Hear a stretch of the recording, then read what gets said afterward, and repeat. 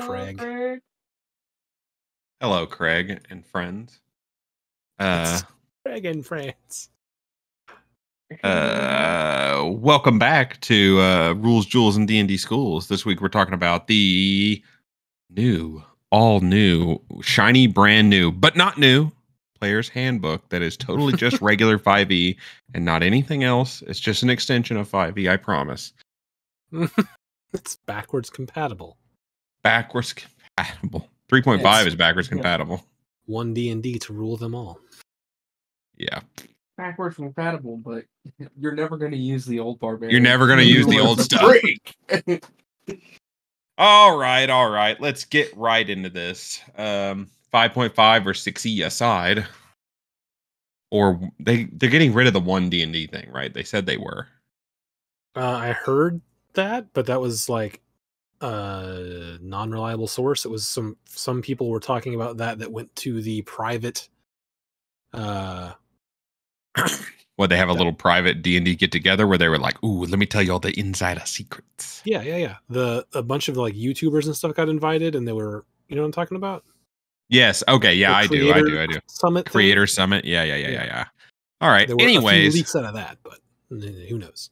Anyways, new Player's Handbook. You read it? What do you think? Anything? What's the first interesting thing that you would like to talk about in all these new changes? Let me check my notes. I have notes. Weapon mastery. Oh, you want to start with that? I mean, I just went down the thing, and then when I saw something I liked, I made a note of it. So, all right, sure. Let's talk about weapon mastery. Is a big deal that came with this.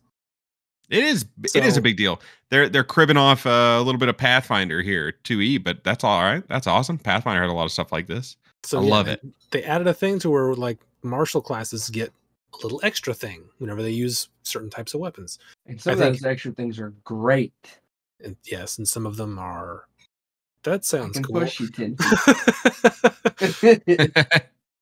but yeah, so I think fighters get up to 2 or something. I don't remember how exactly how it works, like for things, but like every martial class has a chance to get a weapon mastery. When you get a weapon mastery, depending on the weapon it is, it has a thing called a mastery property, and then you can use that property. So let's go through them. First off, wait. Yes, before we go through all through, which one do you think is the most powerful out of all these? I think either cleave or graze. Cleave is really good. I think Nick is really good. I think Nick's pretty good too. I think, unless they change the wording, it is push. Oh, here we go. I know what you're going to say. You said it Get him next to a cliff. No. Not even about a cliff, Joe. It's not even about a cliff. Listen to this nonsense that he's got going on. Hey, Joe. 10 feet away from you is what happens when you push. What direction is away? Away. Yeah, it's away. It's away from you, right? That means you could hit them 10 feet in the air, have them fall prone, and take an extra D6 every single time you swing your weapon. Okay, I love it. Specify some.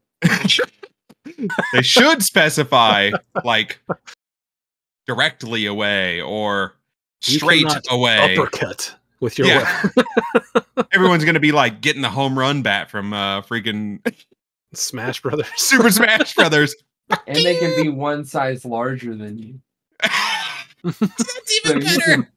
You could be like a gnome and go out to like a Goliath because that's how it works. Because rules. Well, bam! If I jump up there and hit them with a little hammer, and then they fly up 10 feet in the air, and crash back down, just crushing people with this little gnome. You're hitting ankles, and they're just like flipping upside down. Yeah, that's what he's doing. He's sweeping the legs just so hard that you're going 10 feet up. Yeah, my God, that's the thing that I love about this. They're adding stuff like this that makes it more, I think, role play. It adds to the cool factor of like, I'm doing this so I can push him this far. I'm going to run up and I'm going to kick him in the shin. And after that happens, he's going to go 10 feet in the air. He's going to go 10 feet you could away be that from me gnome and take vertically. slow and be like, I stab everybody in the heel. There you go. Blast him 10 feet away with your stab to the heel and then slow him down.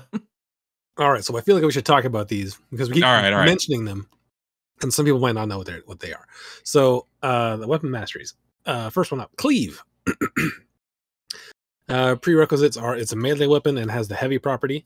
And if you hit a creature with a melee attack using this weapon, you can make an attack roll with the weapon against a second creature within 5 feet of the first that is also within your reach. On a hit, the second creature takes the weapon's damage, but don't add your ability modifier to that damage, unless the modifier is negative. You can make this extra attack only once per turn. So it's pretty cool. Like if you're standing next to someone and they're two people next to each other, you can cleave through them and hit 2 of them. You won't do as much damage to the second one, but it's cool. I like it. It's cool. 2 thumbs up. 2 thumbs up. I think this thumbs up. Yeah. Honestly, this part of it, weapon mastery, is probably one of the best changes in the whole thing. You like it? Yeah, this is pretty awesome. Yeah. This is what I wanted. This is one of the things I wanted from Pathfinder. The second one, flex. This prerequisite has to be a versatile weapon. So when you hit with a melee attack using this weapon, you deal its versatile damage, even if you're wielding it with one hand. So it's like Titan's Grip, kind of. You get that D10, and with the longsword, you still get to have a shield. Yeah, you could dual wield longswords. Oh yeah, that's good. We've got to make up a weapon that is both versatile and light somehow. The next one is graze. Prerequisite is that it is a melee weapon and has the heavy property. Wait a minute. Oh, yeah, I remember this one. I got to go back to flex. Okay. Are there any ranged weapons that are versatile?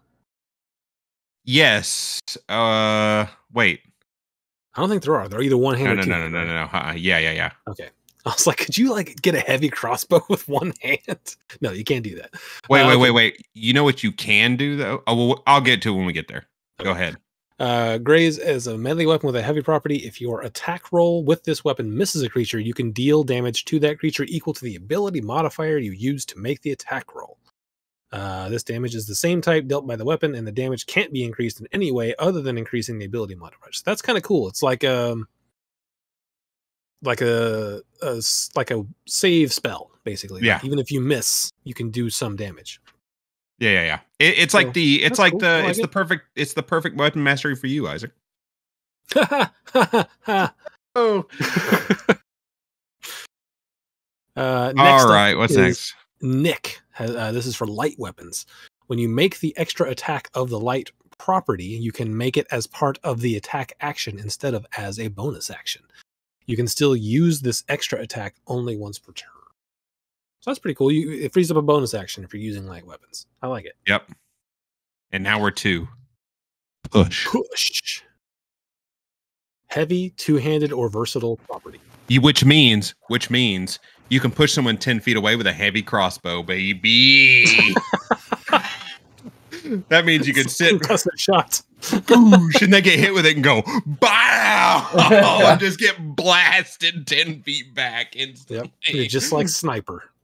Dude, incredible. That's amazing. Hit a creature with this weapon, you can push the creature up to 10 feet away from you. Okay, dude. It is if it is no more than one size larger than you. Here's the character. You're like a guy you're like a little gnome with a cartoonishly big heavy crossbow, and all your arrows have like a boxing glove on the end of them.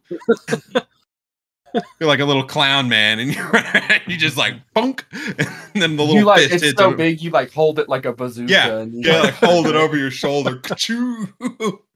Every time you shoot it, it blasts you back too. You push it in like a cart in front of you, and it has like triggers on it, so you can release them. The whole thing is you think that it's pushing the enemy 10 feet away, but really you're getting knocked 10 feet back. You're going 10 feet back instead of it going 10 feet away. It's like the gnomish world and larger, right? All right. I'm done talking about push. Next one is sap. No other prerequisite, no other properties. I'm not sure what that means. I guess it means you can be any weapon. If you hit a creature with this weapon, that creature has disadvantage on its next attack roll before the start of your next turn. The flail, it doesn't have any properties. the Morning Star. Oh, meaning it can't be heavy or two-handed or versatile. Yeah. Is that what it means? Yep. I guess. Okay. No other properties. This could be really good, like, in the early game. Sure. And you can swap these out later, can't you? The weapon masteries? You can as a fighter. As a fighter, You get 3 weapons that you're mastered with, and you can switch them. During your downtime, you can train with another weapon and replace. Nice. Okay.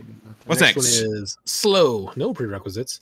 If you hit a creature with this weapon and deal damage to the creature, you can reduce its speed by 10 feet until the start of your next turn. If you hit the creature more than once with this property, the speed reduction does not exceed 10 feet. Solid. Okay. Pretty solid choice. Good. Yep. Next one is topple. If you hit a creature with this weapon, prerequisites heavy, reach, or versatile. If you hit a creature with this weapon, you can force the creature to make a con save. It's 8 plus your proficiency bonus plus the ability modifier you use to make the attack roll. And on a failed save, the creature has its own condition. So you can knock them down, maybe.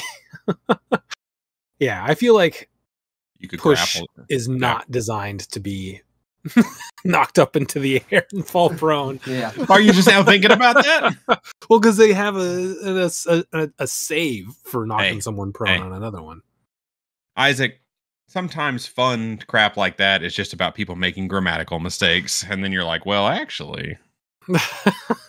Well, and then the way you put this, I can do it like this. Exactly. That's sometimes that's what it's about.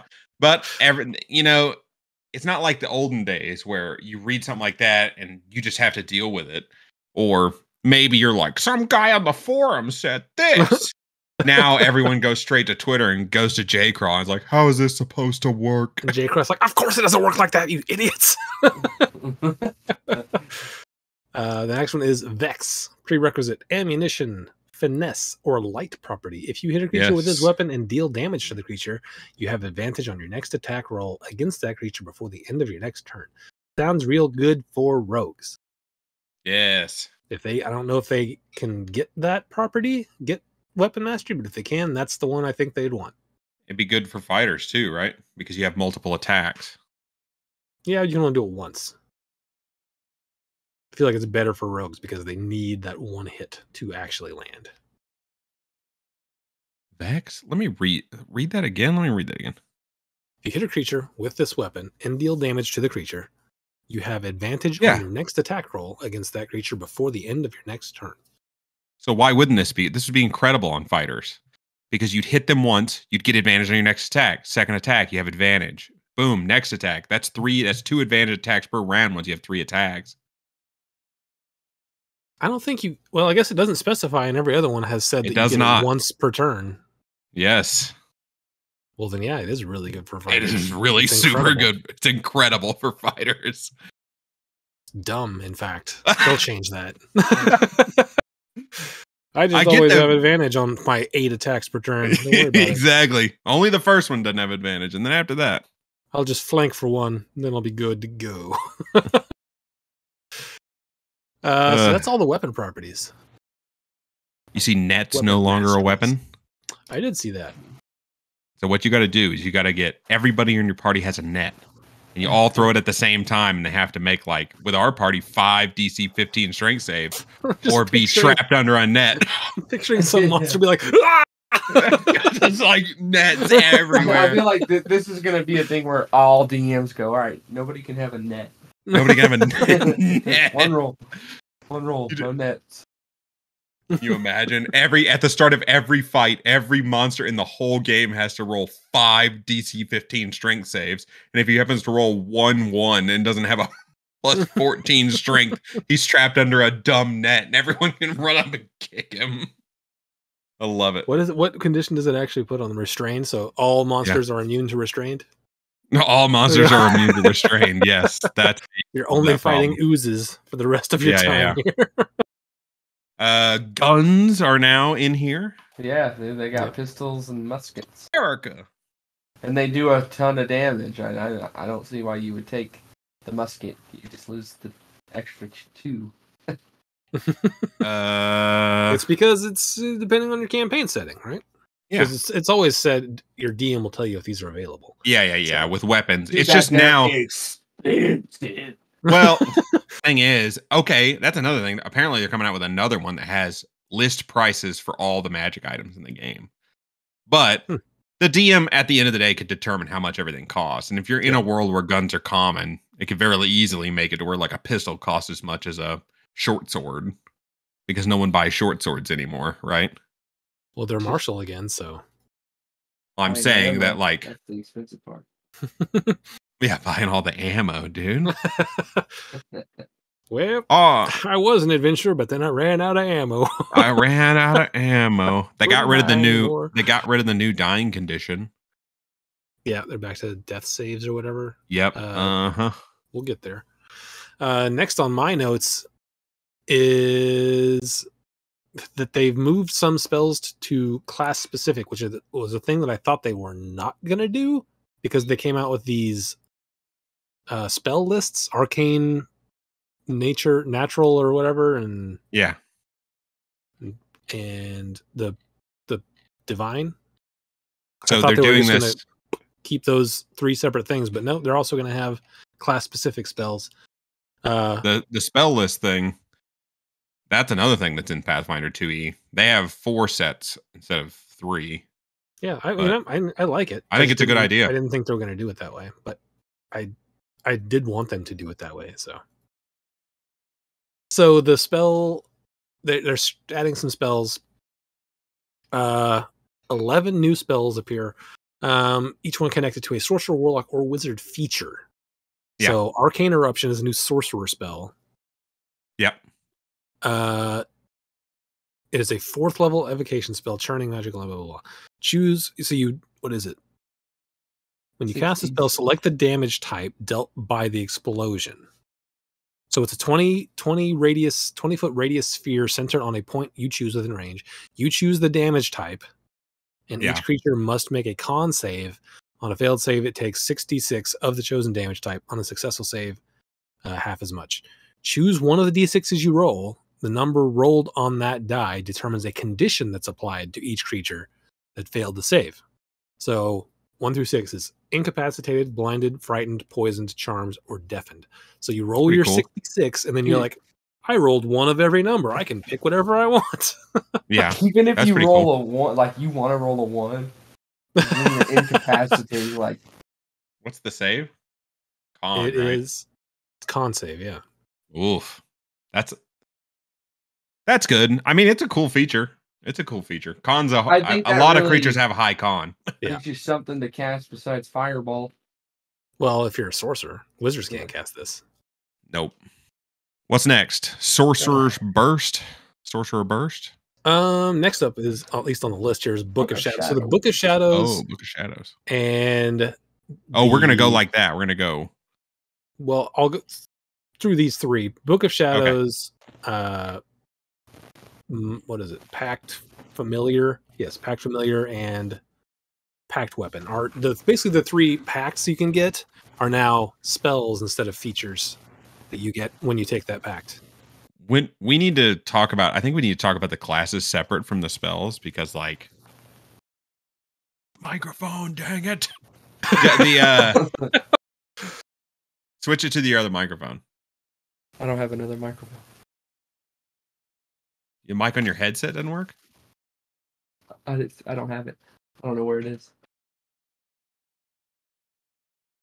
See if that XLR cable is plugged in good. Yeah, it's in there. Interesting. Anyways, I think Warlocks got done dirty. You think? I do not think Warlocks are very good. Oh, they did get the most sizable nerf to the spell Hex. Oh, dude, Hex sucks now. Hex That's is worthless now. Yeah. So before Hex, every time you dealt damage to someone, you get it to add an extra d6 in necrotic. Now you get to add an extra d6 once per turn. So your 3 beams of your Eldritch Blast that seem to go perfectly with it, like nice and synergistic, doesn't matter anymore. Now you're just making extra attacks that you might miss. It's pretty worthless. Before it was like, I might miss these, but I'll get to do an extra D6 if I do hit. And now it's like, I might miss these. The end. Yeah. I think that's what I'm saying. Challenge. This is a massive change that screws them over. They're like, I guess we're just going to talk about it right now. Warlocks, is that what it is? Are we jumping straight to that? We'll just jump. We'll jump all around. We're jumping all around. We're jumping all around. We're not going in order. Warlocks, like, I don't think that they know what they want to do with Warlocks. Do you agree? I mean, I think they know what they want to do thematically, but not mechanically. So like, now they're not a full caster anymore. Well, they weren't a full caster anyway. They were kind of a caster. They were mostly a caster in. They only cast Eldritch Blast. Yeah, I know, but before they had like that. 2 or 3 spells. Yeah. Now they get a ton of spells, like well, not as much as a wizard or something, but that's the thing. More spell slots. So let's take this into account. Okay. Let's say you go Warlock and you take all your invocations to get the arcane thing. I can't remember the name of it, which allows you to take another spell and do all that. Even if you did that, Mystic Arcanum. Even if you did that all the way, you wouldn't have as many spells as a wizard. So why not just play a wizard? It's better in every single way. It's got better class features. It's got better unique spells. Like nothing about it got nerfed. Like the nerf to Hex is enough to make this class. It was already not the best class in the game. So these changes didn't benefit it in any way. Let me check one thing because I don't know.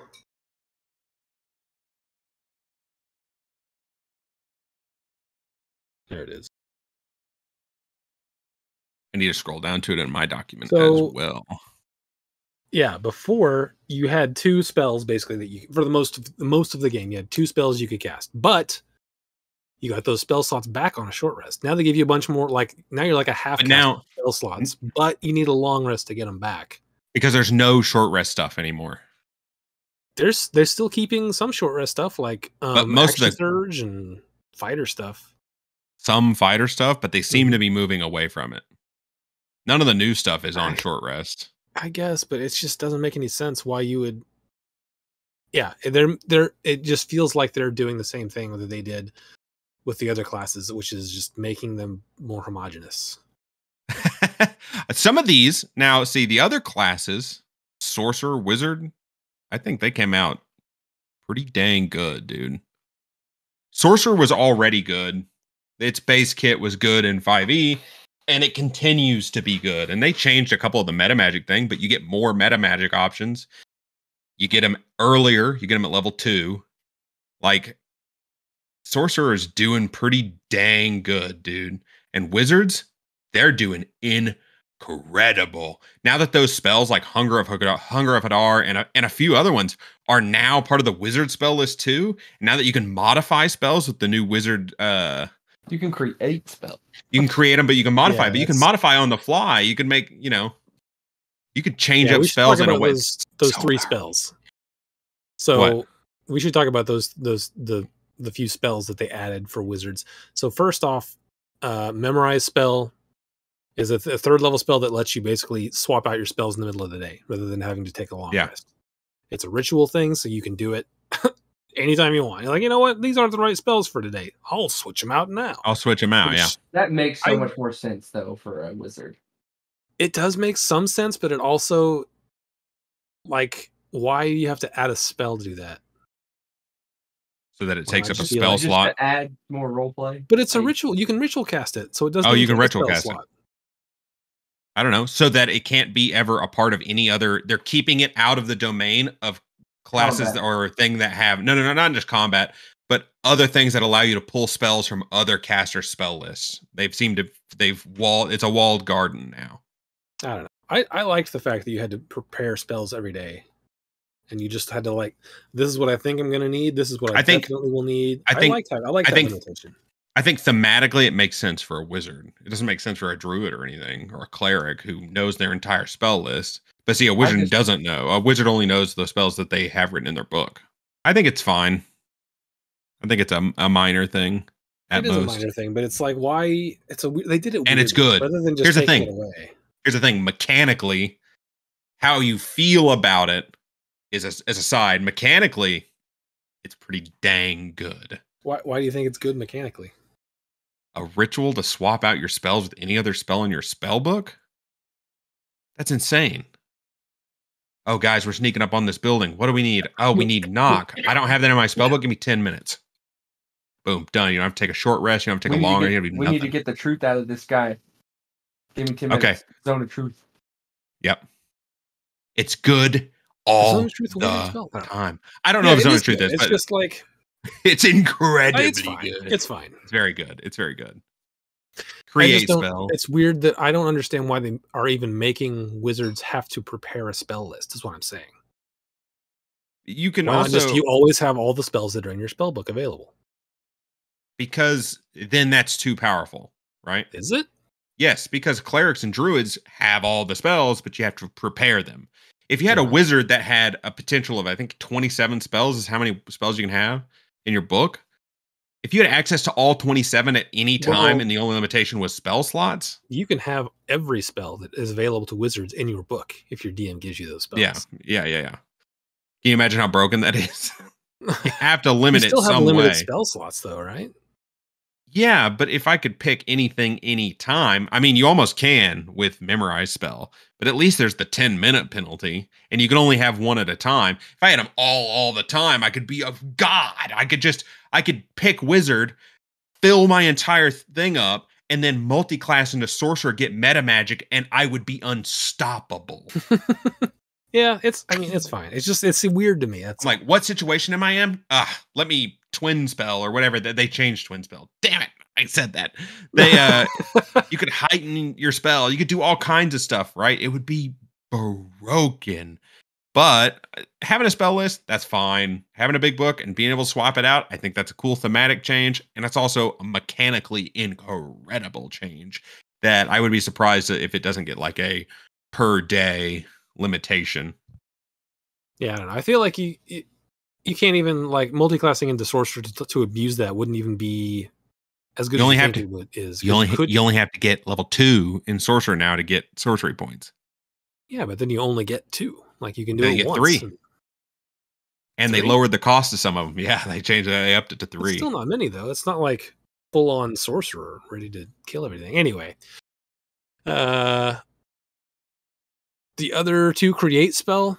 You can now activate. You can also, not to get too sidetracked, I think you can also activate multiple meta magics on the same cast now. Yeah, I think you can. I think you could before. There was just some that said you could, and the default was. I think they're all now. You can just like. Okay.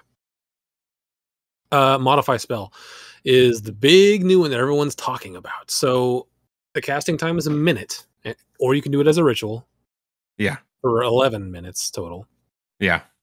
You can, so using your arcane formulas in your spellbook, you can magically alter one arcane spell you have prepared. You can change the spell's color, sound, smell, and make one of the following modifications to the spell. You can remove the spell's components, verbal, somatic, or material. You can't remove the material component of a spell that consumes the component.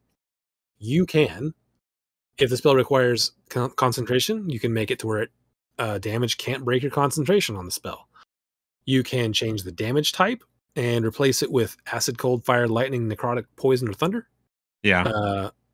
You can change the range if the spell has a range of at least 5 feet and doesn't have a range of self. Increase its range by a number of feet equal to 30 times your wizard level. So if you're level 10, that's 300 feet, right? Am I doing the math right here? Sounds like I'm tossing 300 feet. A fireball. Fireball. If the spell lacks a ritual tag and has the casting time of at least 10 minutes, you can give it the ritual tag. Okay. That's super strong. That's so strong. That makes everything that takes a spell slot that takes only 10 minutes to cast is now a ritual. That's bonkers. How many are there? There's like Magnificent Mansion, I think, and there's not a whole lot that that one I cast in the last one, the big illusion one. Okay. I had to use a source. I don't feel like that's very. It can be very cool, but it's not. It's very specific. There's not a whole lot of. It makes the best ritual caster in the game, hands down. Well, of course. I mean, yes, absolutely. It's insane. If the spell targets one or more creatures and doesn't have a range of self, it now affects only your allies or enemies. That's the broken one, right? That's the one that you become the ultimate evoker. Say that one more time. That's the one that if the spell affects one or more creatures and doesn't have a range of self, it can now affect only your allies or enemies. So you can cast a fireball right in the middle of all your buddies, and it doesn't affect your enemies, even if you're not an evoker. Yeah, so, that's the Hunger of Hadar thing too. Yeah, you were saying Hunger of Hadar is on the wizard list now, which I don't like. It's a warlock spell. Let them have their thing. But the spell list aren't the separating factor. The separating factor is only what the characters get in their own. Like instead of having anyways, doesn't matter. So yeah, that's the big deal. And then you could when you cast it at higher levels, if you cast it at 5th level or higher, you can choose an additional spell modification for each slot above 4th, which if it's a ritual spell, it doesn't matter if you cast it at a higher level when you're doing it as a ritual. So you could just cast it at 9th level and give it all the modifications, and then it's the most busted spell in the world. Create spell, which works with you. So the casting time is reaction in response to your self-casting modify spell. Yeah. You synthesizing, you have to concentrate on it for an hour, and it takes 1,000 gold per level of the spell altered by modify spell. And you can concentrate for an hour and meditate on the spell that you just altered with modify spell. Otherwise, the spell fails. If you succeed, you must start casting Scribe spell, which is a different spell we're going to talk about, within the next 10 minutes and add the altered spell to your spellbook. Once the spell is in your spellbook, it becomes one of your known spells. It gains the wizard source tag rather than the arcane tag, and it gains a name of your choice. So you can literally just create spells with all these different modifications on them and just cast it whenever. And you could super broken. you could I think that this is a really cool thematic change. You could be a wizard. I think it's the best thematic change. Yeah, it's incredible. you could make a wizard whose spellbook was entirely 100% spells of your own creation. Yep. But it is very expensive. So you gotta have a lot of you're right. Well, sorry, when you're level 20, you start experimenting a little bit. You got tons of cash in the bank. Yeah, and then Scribe spell, which is basically they made it a spell to you could be a guy now, I guess. Okay, here's the character idea for this. You're a wizard who's adventuring so that he can research new spells and sell them back to the trade society so that he can make money on his. And that's how your character ideas are capitalists. That's how he gets more funding to do more spell research to get better spells.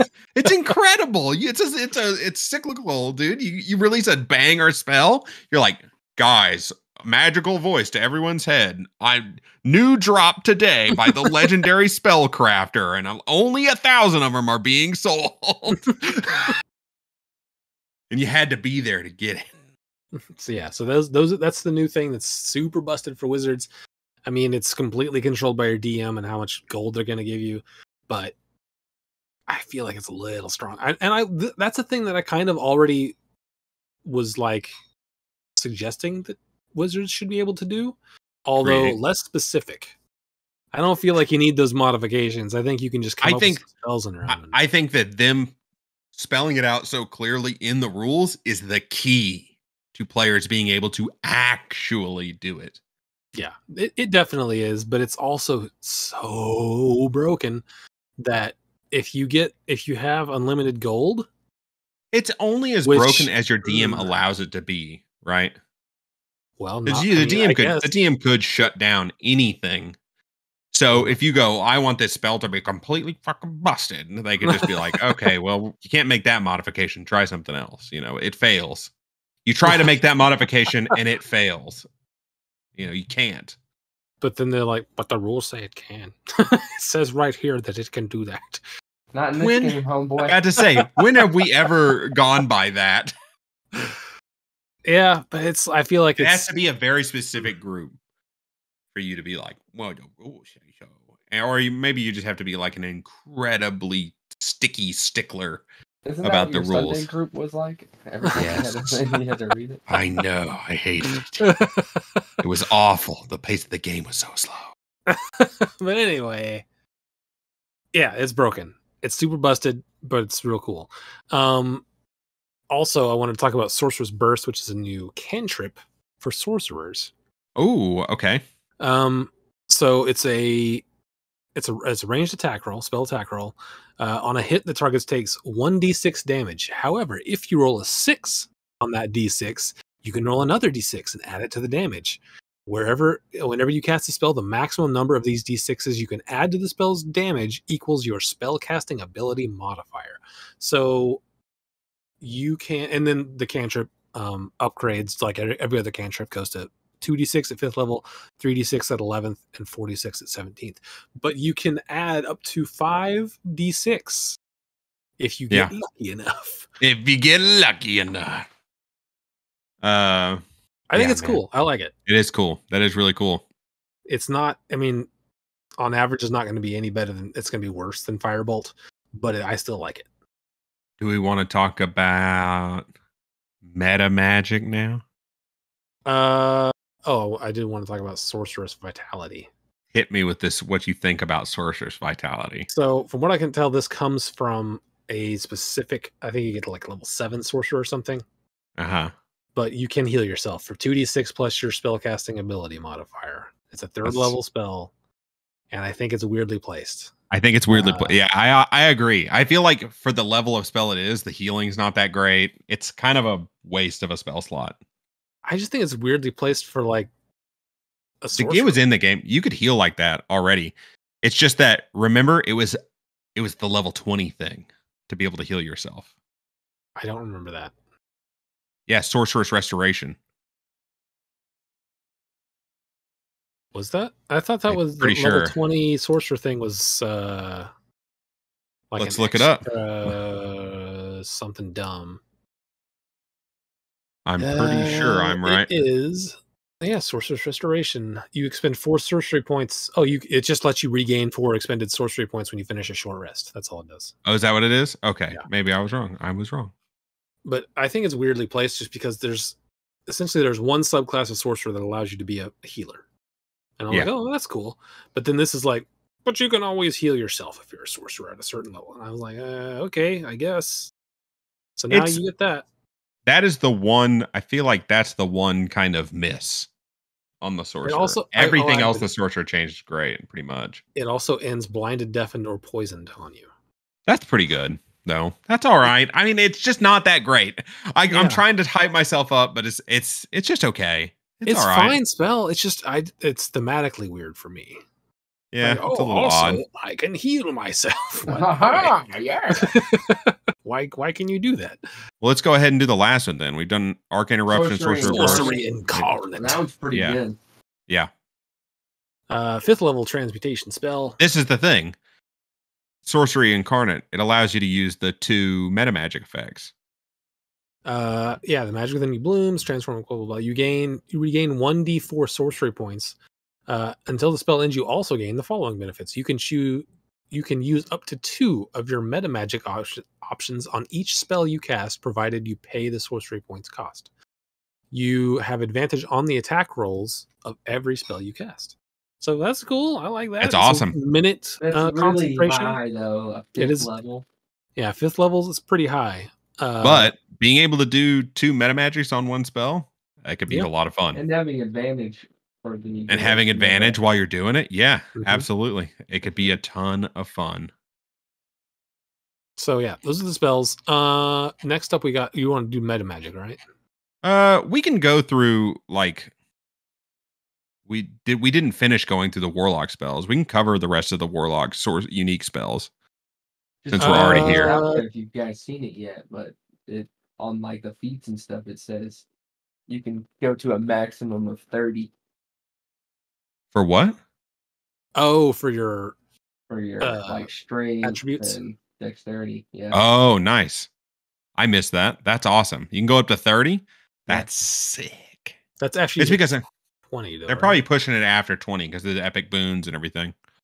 I think. I don't know. I'd have to read it again. The other Warlock specific spells, I think, are all Pact Familiar and Pact Weapon. Yeah, they're all the things that we thought we touched on it. It's just all the stuff from the pacts. They changed it into spells instead of features. The Pact Weapon is pretty good though. You get to add, and you use your spell casting instead of like strength or dex. Yeah, you could do that. You could do that with your Pact Weapon anyway. Yeah, but it's done. But now that it's not unique, now that it's they honestly made it worse because now you can't have a heavy weapon. So no big swords. Let me read that one more time. I want to look that up real quick. Axes. Yeah, and these spells it's a Warlock spell, but not all Warlocks are going to get Pact Weapon. Only ones who take that pact. Pact Familiar, Pact Weapon. I want to read this one more time. Okay. So he's going to blah, blah, blah. With the magic weapon you touch, the magic weapon you conjure or touch must lack the heavy property in the spell. Fails if you touch a magic item that is tuned for someone else for the duration of the weapon. We're going to blah, blah, blah. Eldritch Warrior. When you attack with the weapon, you can use spellcasting ability of a modifier to attack damage rolls instead of using strength or dex. Have efficiency of the weapon. If the weapon has your thrown property, the weapon returns to your hand immediately. So you could dip into Warlock for 2 levels, get this, and then that's about the only thing that is good about Warlock. Yeah, it's just it doesn't really change anything. It's just it's a spell instead of a feature now. Yeah, I feel like Warlock's underwhelming, but we're not going to talk about Warlocks right now. We're going to talk about the difference, I guess, is that let me find it. Hold on. You get your pact. Hold on, I gotta find the thing. Find it. There it is. You get your pact at level 1 in Warlock now instead of level 3. So you can dip into Warlock for 1 level and get Pact Weapon, Pact Blade, which I don't know why you would. It's not that good, I don't think. Maybe I'm missing something, but yeah, the Warlock's just not that good, dude. Well, just the packs. I mean, I might dip into it for you might dip into it for Find Familiar, right? Because if you can get, but Find Familiar you'd have to go in 2nd level for the invocations to get the good Familiar. I don't know. Anyway, I read a really funny thing. I read the RPG Bot did a write up of this new PHB, right? Mm-hmm. And I was reading. There was one section of the Warlock thing which I thought was hilarious, which was, he said, the Warlock is also notoriously easy source of multi-class abuse. Lockadins, Bardlocks, Sorglocks, etc. all became staple multi-class builds when the 2014 PHB launched, only to be supplanted by the Hexblade, which I often refer to as the MSG of subclasses, because you can put it on so many things that they magically work better with no real effort. So allowing this Pact of the Blade, and he said that's where I got this, is like, now it's not just a problem for it's a problem for both wisdom and charisma based builds. It's got even more versatility now than it did before for multi-classing. And the class itself doesn't seem to stand on its own very well. Like it's not good compared to Wizard and Sorcerer, that's for damn sure. Or Fighter. Fighter came out on top too. Fighter looks great. Maybe that's what they were going for. They were going, this will be perfect multi-class. Maybe. But like I feel like that's fine, but the class does need to maybe stand up on its own past like level 3 or whatever. It needs something of its own. It needs something that makes it better. It's just not that good. I don't really have anything else to talk about with Warlock. If there's something interesting you want to talk about the class, otherwise I think we can just like drop Warlock off the rest of this. Unless we're going to talk the spell list later. Let me double check because I had notes before we leave Warlock. Let me double check. They all get medium armor now. Yeah, saw that. Ugh. Oh my gosh, where is it? This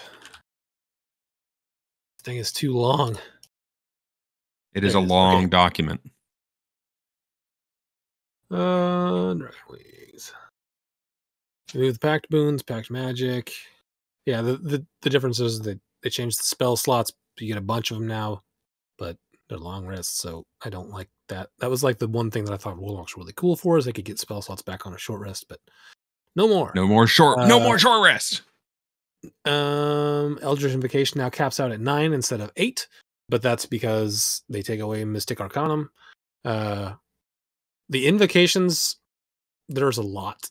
So do you want to go over all of them? I don't. I don't either. But there's a lot of them. They'll probably get changed anyway, so I think the Warlock will get changed more for the better in a revision of this, and I think the other ones might get brought down just a little. Yeah, is my prediction. We want to talk about a bunch of invocations, which are the coolest part. I mean, that is the coolest part of Warlock, is Eldritch Invocations. Yeah. So, and the fact that they give you one extra, but they take away Mystic Arcanum, feels bad, because like you almost have to take Mystic Arcanum at some point. Yeah, to be a caster, right? And it's repeatable now, so you could just take it over and over again. But at that point, it's like I don't have in my other cool invocations. So do we want to talk about? I feel like Warlock needs some work. Want to talk about Fiend real quick while we're here? I guess sure. I said I didn't want to talk about it, but might as well just hit it real quick.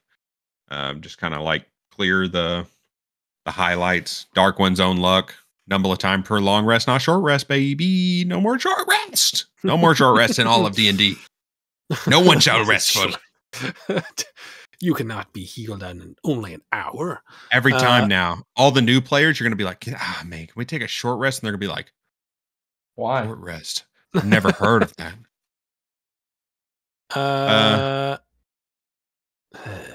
Fiendish Resilience? Yeah, channeling the preternatural resilience of fiends. You can choose one damage type other than force whenever you finish a short rest other than force or long rest. You gain resistance to that damage type until you choose a different one. So that's cool. Great. That's a 10th level. Okay. Yeah. All right. Through that one, and then hurl through hell when you hit a creature with an attack roll. You can use this feature to instantly transport the target through the lower planes. The creature disappears and hurtles through a nightmare landscape. At the end of your next turn, the creature returns to the space it previously occupied or the nearest unoccupied space. If the target is not a fiend, it must make a wisdom save against your spell save upon its return. On a failed save, it takes 10d10 psychic damage. On a successful save, it takes half as much. Once you use that feature, you can't use it again till you take long rest. Unless you expend a 4th level slot when you do it again. It's the world's trippiest, like 10-second roller coaster ride for one guy. Wee! I'm back. Oh no, it hurts. My head. I got a headache now. The lights, they were too bright. All right, so skip back up to start at the top, Barbarian. Oh, dude. Oh, yeah, Barbarian. The Barbarians are beefy boys now, dude. Like they were already before. They just got buffs. I don't see anything that says no buff. It seems they're even buffer. Yeah. I have a bit of a question mark on one of these things. All right. So, what do you got a question about? At level 2, you get Primal Knowledge. Oh, yeah. While your rage is active, you can channel primal power when you attempt certain tasks. Whenever you make an ability check using one of the following skills, you can make it as a strength check, even if it normally uses a different ability. Here's the list. Acrobatics. Okay, maybe. Intimidation. I get that. Perception. What? You got really strong eyeballs. Got muscles on them. Nowhere the right direction. Yeah, dude. Stealth. I'm gonna flex so hard no one's gonna see me. Or survival. Dude, what? Isaac, he's flexing the light around his body. Yeah. Those are so weird. It's such a strange little mishmash of abilities that you can use with strength. I love it. Sure.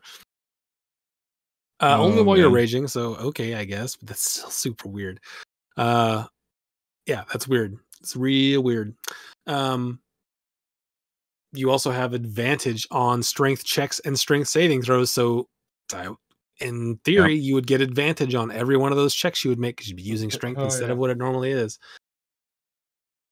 Whatever. Yeah. That's super weird. Otherwise, what else we got here? We got Rage. Indomitable. You can continue your rage with a bonus action instead of you don't have to take damage anymore. Attacking. That's a buff. That's super huge. I like the change. The rages last. I would rather them have to punch themselves in the face for it. Honestly, The rages last, but it doesn't matter now. The rages last 10 minutes now. Well, yeah, but it still would fall off if you weren't hitting. Unarmored defense got buffed. It was 8 plus your dex and con modifiers. Now it's 10. Pretty sure. Yeah. What's this? Indomitable Might Feral is very good. Is at level 7. Your instincts are so honed that you have advantage on initiative rolls and dexterity saving throws. Yeah. So any fireballs coming your way, you're hopping out of there. Brutal Critical got changed. It's an extra damage now. It scales with your level. Yep. Here's a big change. This is pretty wild. Level 9, Indomitable Might. Yes, this is the one I was thinking of. If your total for a strength check is less than your strength score, you can use the score in place of that. So you're always taking 20 on strength checks? No, you're taking your Oh yeah. You're pretty much guaranteed. 20. You're almost guaranteed. Yeah. And that's while you're raging, you're never getting below a 20 on your perception checks. Yep. I'm so mad. I'm looking everywhere. Brutal Critical at level 11. That's a big one. Yeah. When you score a critical hit with a weapon or an unarmed strike using your strength, the target takes extra damage equal to your barbarian level. That damage is the same type dealt by that weapon or unarmed. So every turn when you're level 15, you just hit something 15 off the rip. Okay, well, it's on a crit, right? I think this is one. It's on a crit. This is one I got some good info on over here on RPG Bot. Is that it sounds like a ton, but with 3 attacks with a great axe, the actual damage per round boost is only around 1.9 over normal. Really? Yep. So it's really pretty balanced. It's a moderate buff. It's just more consistent. They brought in they basically said, you like Path of the Zealot? Well, we'll just slap that into the class. Persistent Rage. Your rage is so fierce at level 13, it lasts for 10 minutes. Yep. And the rage still ends when you're incapacitated. At level 15, you get Relentless Rage. Your rage keeps you fighting despite grievous wounds. If you drop to 0 hit points while you rage is active and don't die outright, you can make a DC 10 Constitution saving throw and go back to 1 hit point. Or go back to, hit points instead to change your number equal to your barbarian level. So that was the thing from the path, right? No, that's level 15. But that was in the original. It was from a certain path, I thought. Yeah, it was like Path of the Zealot would let you keep coming back, you not die. But then it gets even better at level 17. Yeah. Whenever you roll initiative, you regain an expended use of rage. So if you're out of rages every time you enter a combat roll initiative, you get a new one. Yeah, you could rage at any time. Anytime you need to perceive something, you're just like, ah! And then you're like, okay, I'm good now. I'll get another one back when we start combat. At level 18, you just get more buff. Your strength and con modifiers go up by 2 just because. Yeah, that's normal. You do that currently. With barbarians. Barbarians are beef boys. And the path of the Berserker got immensely better. Yeah. Oh, yeah, because the frenzy thing. It's worth a consideration now. Yeah. It's like actually good now. Yeah. The frenzy is so much better. You don't get exhausted whenever you frenzy. Yeah. All it does is add extra damage to whenever you use your reckless attack. So you're going to constantly be recklessing. Yep, all the time. Still has mindless rage, so you can't be charmed or frightened, and it ends them if you are. This is what isn't Michael a berserk? Yeah. Yeah. He should adopt this. Yeah. Then he'll be strong. Yeah, I'd be willing to let him try this out. It does seem a lot cooler. You get, instead of like, because currently the way it works is you can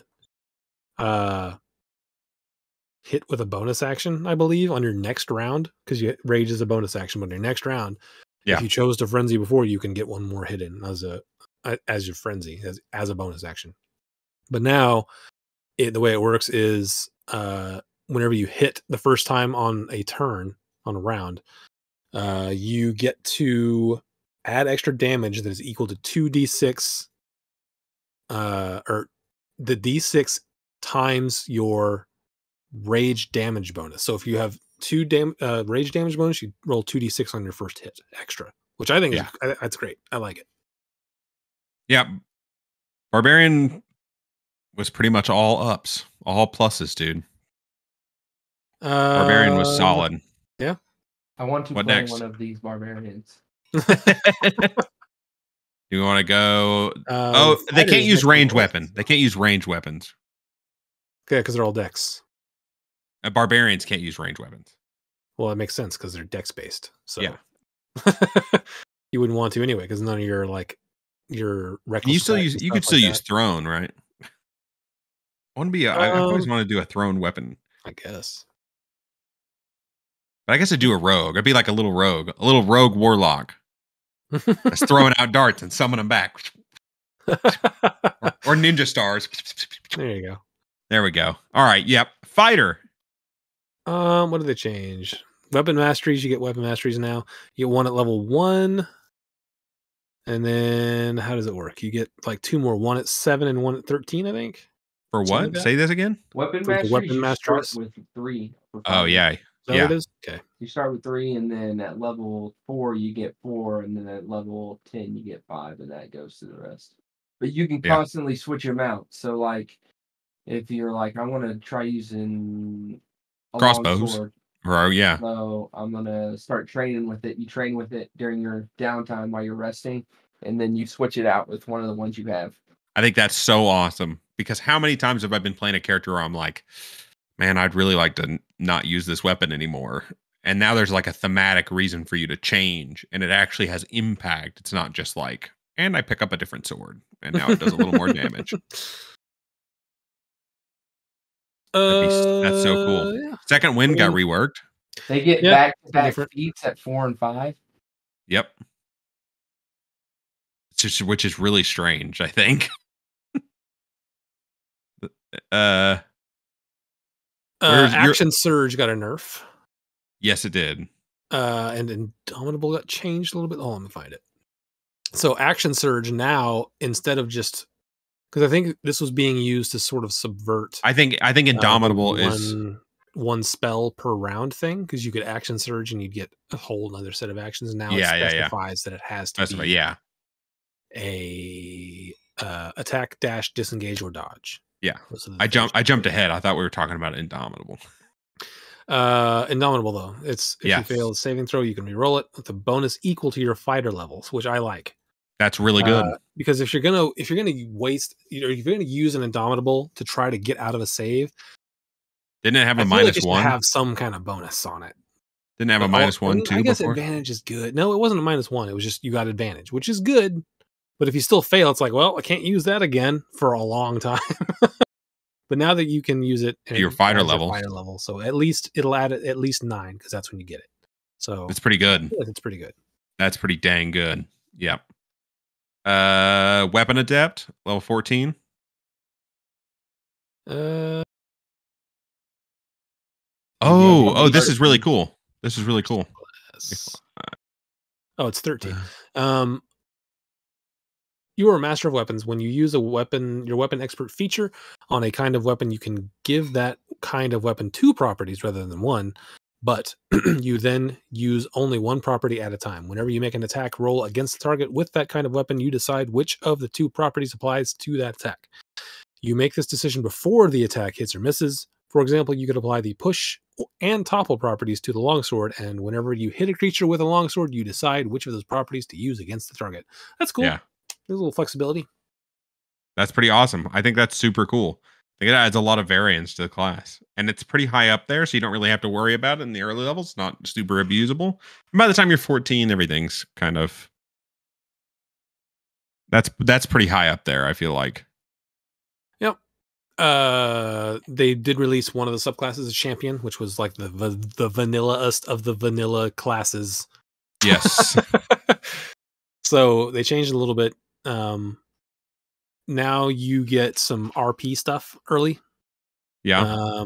Whenever you finish a long rest, you can gain a proficiency in one skill from those available to this class at first level, as you remind yourself of past lessons. And it lasts until the end of your next long rest. So you basically get an extra proficiency in something that you could have grabbed. That's pretty good.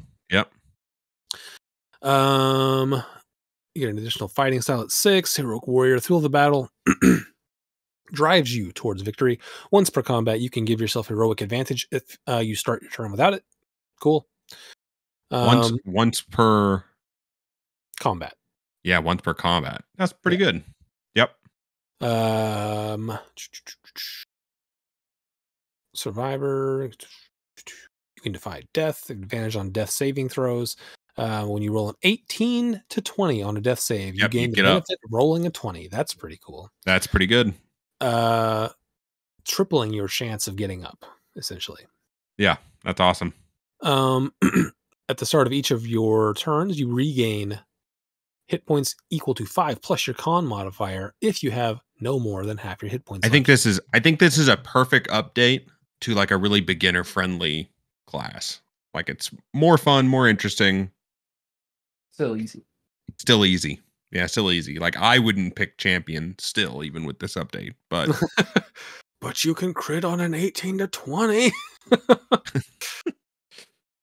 But Rune Knight's just too good, dude. Rune Knight is busted.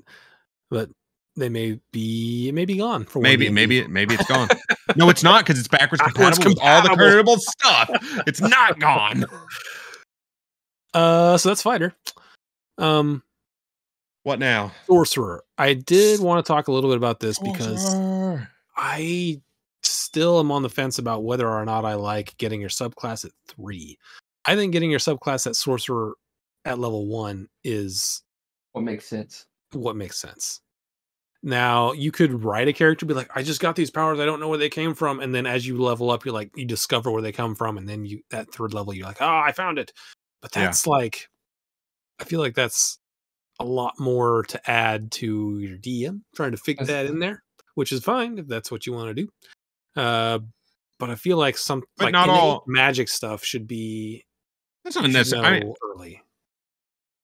I feel like if you're worried about it thematically, it can make total sense, because you could have a character that is, let's say this, you're a campaign, you're starting at 3, you have no problem. The guy already has his ability, he knows he has his ability, he's leveled up, right? If you're starting at level 1, it gives time for a character to maybe, they're just now starting to discover their magic, and they're thinking about adventuring, and they join a party, and then later on they figure out, what kind of power that they have, Don't think of it like outside of the character where you get to pick what thing, which you could before, just you picked it at level 1 instead of level 3. So think of your character gets some experience under his belt, and then he discovers his power instead of he just has it all the time. Yeah, and again, it's like, I guess it's just to bring it in line with other classes. Yeah, and the argument they gave was like, it's a lot especially for a new player to choose at level 1. Kind of is, I guess, but at the same time, like, I feel like sorcerers have always been, with the limited spell list and everything, they were one of the easier casters anyways, I felt, to play, maybe not to set up. Yeah, I mean, ultimately it's fine, I guess. It's just, I still like the idea of it being at level 1, because then you like, even if you don't for sure know where it comes from, you get these like features that you're like, oh, this is happening and it's weird, and I don't know where this particular thing is coming from, but it looks like this, right? It looks like dragon things, or it looks like dark thing, it looks like the subclass. Yeah. Whereas now every sorcerer at level 1, just like, I'm exactly like everybody else. But you do get meta magic at level 2. Yeah, that's fine. I think you got level 3 before. Yep. brought down a level. I don't know. I still like having the sorcerer subclass at level 1, but to each his or her own. I don't think that change is enough. I think overall the stuff that they got was pretty nice. Oh yeah, as far as the mechanical stuff. It's odd. It's only odd because sorcerers were already good. It's weird they changed it so much, but they just changed it to homogenize it, to make it more like the other classes. Yeah. The great pancaking of rules. As much as I love, this is one of the better UAs that have come out in a while. But it is still just like can we mush this all together so that it's super readable from a distance? Yeah, and I get like kind of why you'd want to do that, right? Because if I played a wizard first. I want to go play sorcerer. Oh, it's pretty similar, so you're not like having to relearn. And also, it's like if you're running an adventure, you don't have to have certain classes to make it go right. But at the same time, I like having different classes do specific things. I think that's fun. But whatever. Like the poor druid. Hopefully, it gets a rework. Yeah. Well, it's like World of Warcraft. I mean, probably do it in other MMOs as well. But like in vanilla World of Warcraft, each class did something very well, right? Yeah. But now they all kind of do the same thing. yeah. Like, we need AoE. We got to bring a mage. Now it's like, we need AoE. Well, every class has AoE. So. Yeah, it's because as a thing gets more popular, you kind of shave some of the uniqueness off so that it has more mass appeal. Yeah, and I don't like that. Yeah, I don't like that. Yeah, you don't like it when it's said like that, but like some of these changes, you guys, we've been pumping up these changes, a lot of them, other than Warlock, and like, it's some of the changes I like, but whenever I don't like exactly what we were talking about is a Warlock. Stop making it like all the other casters. Make it completely different. It's more like a ranger now than a caster. It's a half caster. Yeah. But now you get Mystic Arcanum, but you have to choose it. You have to waste one of your But you don't want to waste them because it's not worth it. Just play a wizard if you want to be a caster. I don't know. It's in a weird place. I think. Well, you might waste one of your invocations, but you're not going to be but you don't have to waste one on like Agonizing Blast, because at 5th level, all of your spells will do it if you take the right thing. We'll have that plus to your damage. Okay. I thought I saw Agonizing Blast on there. Anyways, I don't want to go back to Warlock. Sorcerers. Screw Warlocks. They're dumb. Sorcerer, the meta magic moved from 3rd to 2nd, like you said. Yeah. The Sorcerer's Fatality, that Healy thing, is now at 5th level. That's the thing you get. Arcane Eruption, we talked about that already. It's at 7th level. Yep. Sorcery Incarnate, we talked about. I think we already talked about that. You get that at 9th. Yeah. Arcane Apotheosis. Yes, this is very good. So you are now so suffused with magic that you can alter reality itself. You always have the wish spell prepared, and if you undergo the spell's casting stress, you have no chance of losing the ability to cast the spell. In addition, you can cast Wish to replicate a spell of 1st through 8th level without expending a 9th level spell slot. You instead expend a spell slot of the replicated spell's level. Once you use the Wish in this way, you can't do so again until you finish the long rest. I honestly can't fucking believe this. Yeah, I don't like this that. This is unreal. This is so strong, dude.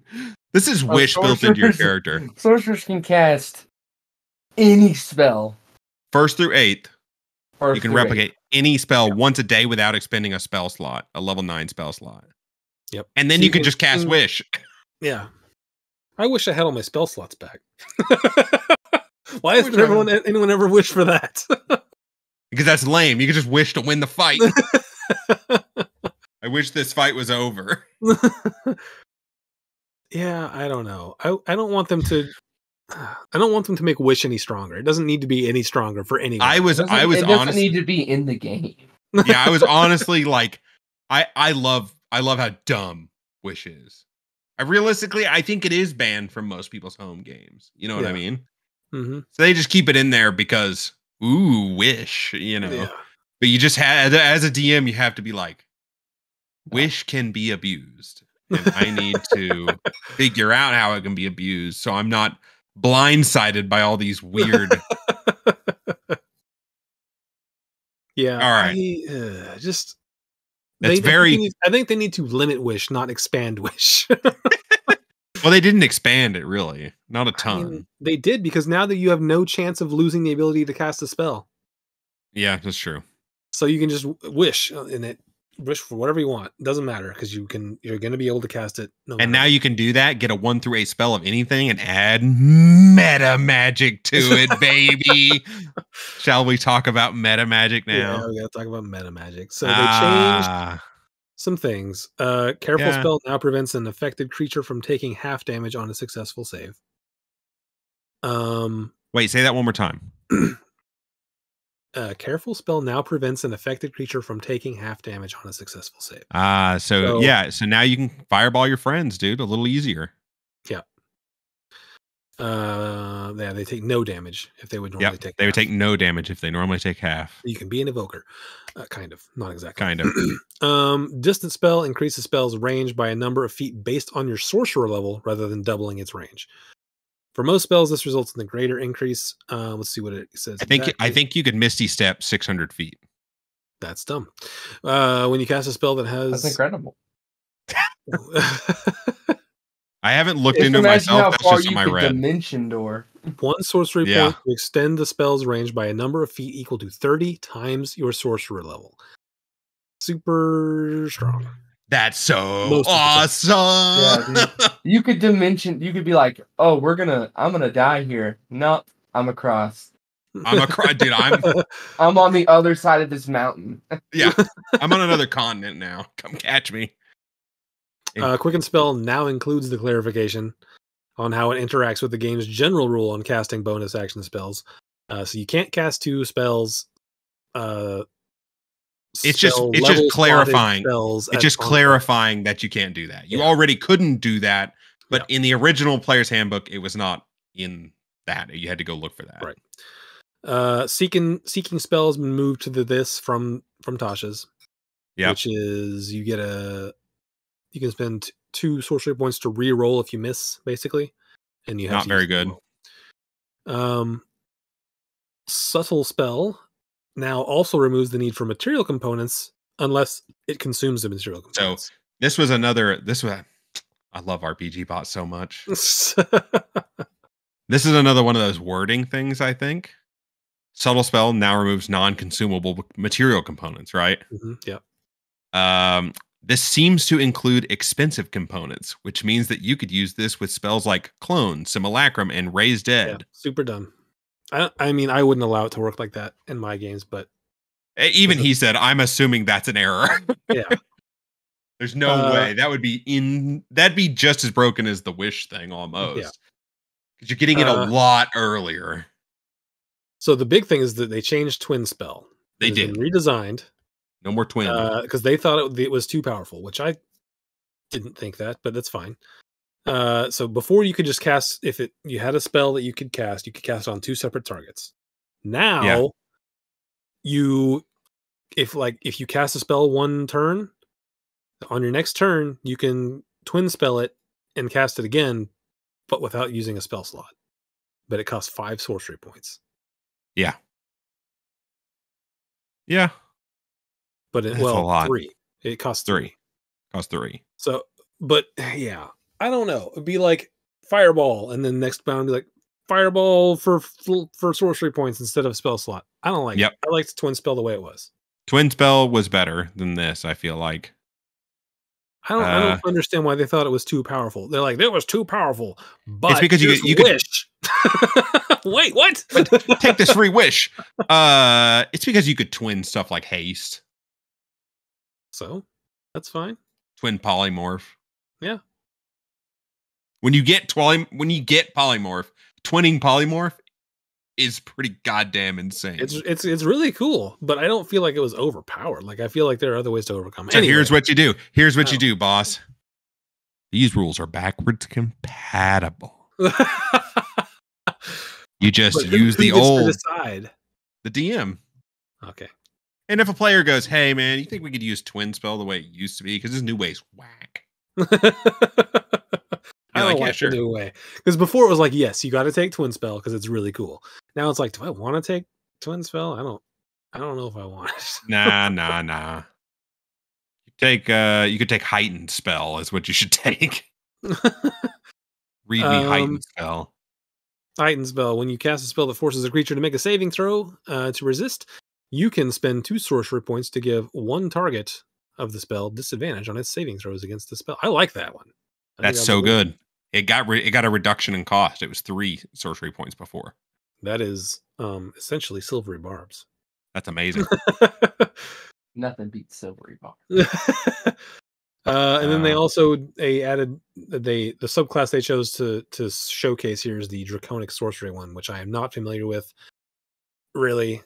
So did we talk about all the meta magics? Good or not. Well, we talked about all the changed ones. Oh, okay. All right. All right. Dragon magic. Draconic Sorcery, yeah. So let's see. Well, I'll just read the changes from Draconic Sorcery. Dragon magic. They just changed the names a little bit. They've been doing that with everything. Wizards got the same treatment. Yeah. Draconic Resilience now gives base AC that is 10 plus your dex and charisma modifiers rather than 13 plus your dex. So that's actually really good. It's a buff. It is. Yeah, you could get up to the AC of plate. Yeah, it was a max of 18. Now it's max of 20. Yeah. You don't get Draconic anymore. You get Dragon Speech. Dragon Speech lets you communicate with any creature that has the dragon type. The damage type choice has moved to Elemental Affinity, which no longer charges a sorcery point for the resistance. In surveys, people have requested more uses for the damage type associated with this feature. Okay. Draconic Exhalation has replaced Draconic Presence, a low-rated feature, and then Draconic Wings now modifies Sorcery Incarnate and includes so that you can only fly for a minute. Option. They took away their ability to permanently fly, which is weird since you could just play an Aarakocra or something. Well, I think it's because Aarakocra are not a playable race in the official get-together D&D, the Adventure League. Oh, are they not? Mm-mm. There's another flying player race, isn't there? I don't think there are any flying races that are available for Adventure League. Oh, for Adventurers League. Yeah. But are they balancing for Adventurers League? Who knows, dude? Is Adventurers League a really big draw? I know I recommend it all the time. I've never once played in Adventurers League. I've never played it and never suggested it to anyone. So I suggest it to people all the time because I get that question because people are like, where do I find groups? And I'm like, you go to game stores and you meet people who want to play. I mean, I don't know what to tell you. The only resource I know of for that is like, that's not just a random Discord server or r/D&D is I'm going to my local game store to play in the Adventurers League. Yep. That one, if you're in Adventurers League, that's where you abuse mechanics because they're forced to use what's written. Yeah, there you go. Go do it to some other poor guy.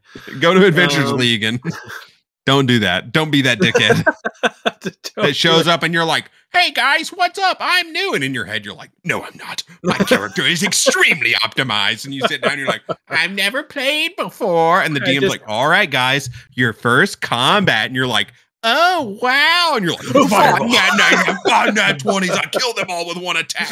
I stack cleave and 5 other things. And I am a god. And I hit them all 10 feet in the air.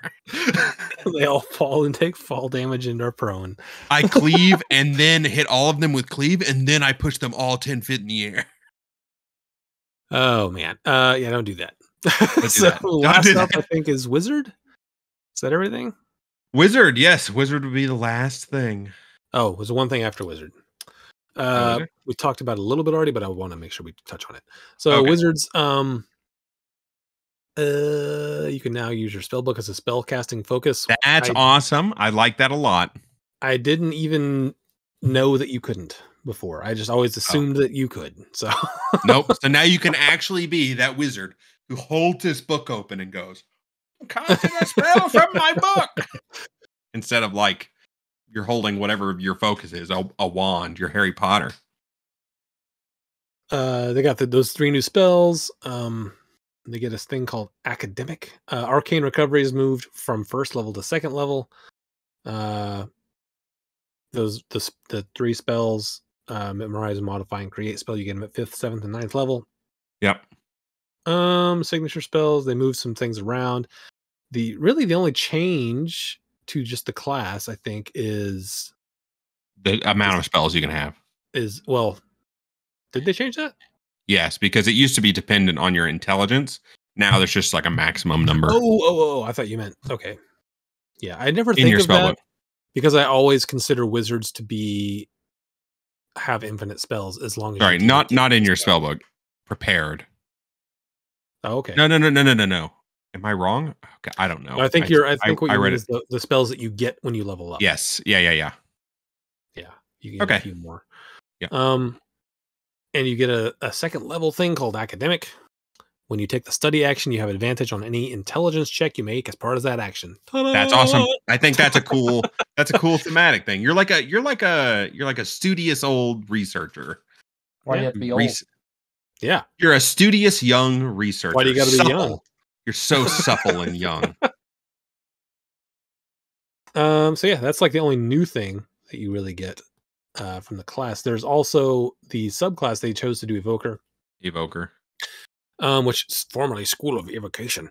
No more School of on anything. Yeah, which I don't. Who cares? Just leave it. Let people use the things they already know. You just don't like change. I feel like you just don't like change is the problem here. I don't like change for change's sake. Like if it's for a reason, sure. But if you're like, we just like this better. What? Why? But everyone already knows it as this. Stop it. You want to know what? Well, there's a reason, and it's this. Like, oh, okay. You want to know what RPG Bot said about that? What? Wizards of the Coast is abandoning the School of X nomenclature in favor of the nickname for practitioners of that school. That's going to make search engine optimization a lot easier. There you go. Okay. I kind of like it. I think Evoker sounds cooler than School of Evocation. Yeah. It does sound cooler. Okay. All right. You get a couple extra evocation spells out of your spell slots, and Potent Cantrip now also works with cantrip attack rolls, not just saving throws. They take half damage with cantrips. Yeah, if you miss with a cantrip on an attack roll, they take half damage, and I don't think that I like that. Why not? It's so good. It is good, but it's like, can you miss ever? Please just miss every now and then. It's fine. It builds character. No missing allowed. God. Everyone will have Nick, and everyone will have this, and nobody will ever miss. That's why I just miss. It's okay to miss sometimes.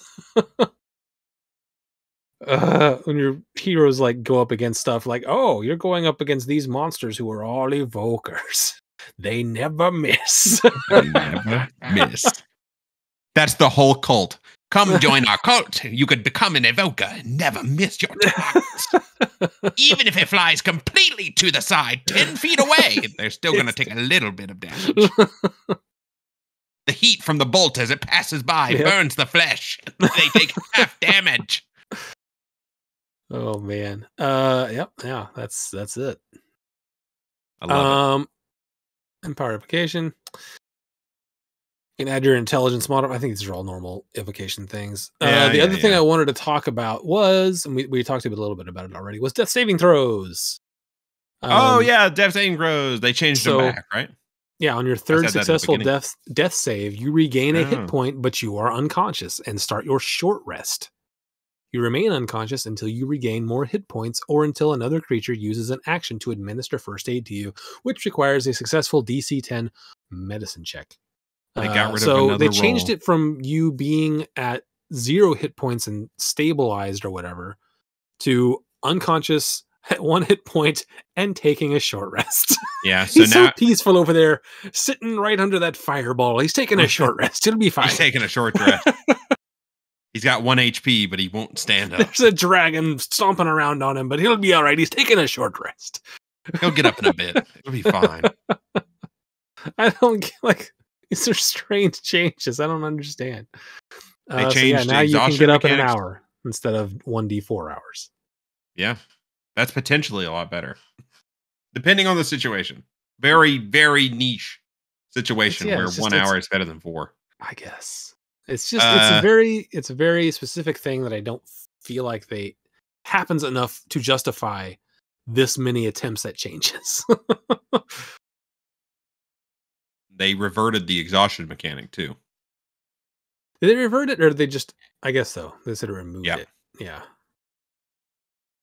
Which we'll see. We'll see. Weren't we trying that in your campaign? Yep. Yeah. It's pretty brutal. It's not. It's less it can be than the normal one. -1 to your rolls instead of disadvantage, and then -2 to your rolls instead of disadvantage on all ability checks and half. But you don't get exhaustion when you stand up in the original rules, right? Oh, that's separate. Oh, okay. That was just a different thing I was trying. Else. Okay, yeah. Sorry. All right. Well, I think we pretty much slapdashedly got through everything. That was amazing. That was a lot. We started out normal, and I was like, "This ain't gonna work normal." I think actually, you know what? If another one of these comes up, I think the way we break this down next time is it seemed like we all had a class that we liked more than the others. Next time, we should all pick one class and deep dive know one class instead of each of us generally knowing everything. I don't think there's going to be another one like this, though. I think that Monk is the only class they have left. I think they'll get another version. I think they'll get another version until they come out with the first round of edits. Yeah. Which is going to be a lot longer down the road. There'll be a lot to change. I think there's going to be a lot of changes in an edit of this. Yeah. Because I think some things are so good and some things are not good at all. They have to do something with Warlock. Yes, please do something with Warlock. Make Warlock good. Make it fun. Because right now, it's just not a whole lot of fun to be like. And Eldritch like with Eldritch Blast, Eldritch Blast. They need to. I think they need to make Warlock more powerful, fix it, make it defined, make it its own thing. It's unique from everything else. It's fun. It's cool. That needs a rework completely, I think, from what they did. Maybe not completely, but quite a drastic change. Wizards. I love the new spell stuff. Being able to create spells. Rein it in just a little because it's a little broken. Sorcerers. I like almost all the changes. Give me back goddamn twin spell, 1. And 2, as much as I am a optimization fiend, that wish thing needs to go. That shit's crazy. Dump that wish thing. And yeah, I think they have not quite found what they're looking for, I hope, with Warlock. Like Wizard is in a good place. Sorcerer is in a good and separate place. Warlock needs something. Warlock needs something because as it is right now, I would never choose to play a Warlock unless it was just to dip in and grab that. Yeah, for mechanically, I would never choose to play it. I like it thematically still, but I feel like they need to do something to make it. Here's the thing. I think this comes up a lot. This is like a thing that comes up a lot. Thematic versus like mechanical. And I do think that they are different things. And you're totally valid for playing a character completely thematically. And you're totally valid for playing a character completely for optimization reasons. But the sweet spot is where they're powerful enough to be fun and still thematically cool. Yes, I agree with that. Because if you have a super thematic character that sucks balls, you might want to play it, but and you might feel real cool the whole time. You're like, all the RP moments, you're like, I deal with my inner dark self. Oh. But then when the combat comes, yeah, and you're just getting like one guy gets past your fighter and he wipes your ass out, no problem, because you do no damage and you're garbage, and your fighter's up there just like punching people to the moon and doing all this crazy shit. You got your sorcerers in the back, free casting wish, all willy-nilly style. And you're just sitting in the front going, why am I even here? There's a wizard next to you. You're like, you need to come. You need to come. Tell you what. I hope I'll trade this service for a wish. I really hope they find something for Warlock because it has the thematic ability to be very cool. Yeah, but it's not there. Here's your level. How to get there, but if they paid me, I would come up with something. One last character idea. You're a level 18 sorcerer. No, this is an NPC idea. Okay. There's a level 18 or level 20. Could be level 20. Level 18 sorcerer who's the king of a large city. And the only reason he is because he bribed the entire council with wish spells. I can tell you what, guys. Why didn't he just wish to be the king? He's doing this improperly. You gotta gain their trust a little bit before you crush them. No, you just wish that they trust you. I guess you could. I suppose there's no drawback. You're right. You're totally right. I'm king of the world, dude. I wish I were king of the world, and I'm done. And then it doesn't work, and you go, can't wait till try that again tomorrow. Yep. at no direction. At no penalty, baby. No risk to myself. I can't wait to play a sorcerer, is what I'm saying. All right. Well, there you go. There's the UA. The UA, not our normal coverage, but a faster, funner, more exciting coverage. Funnerer. For a document this long, we'll probably go back to the normal style on smaller stuff. Yeah. Anyways, give us some feedback. Thanks for listening. Bye. Bye. Yeah.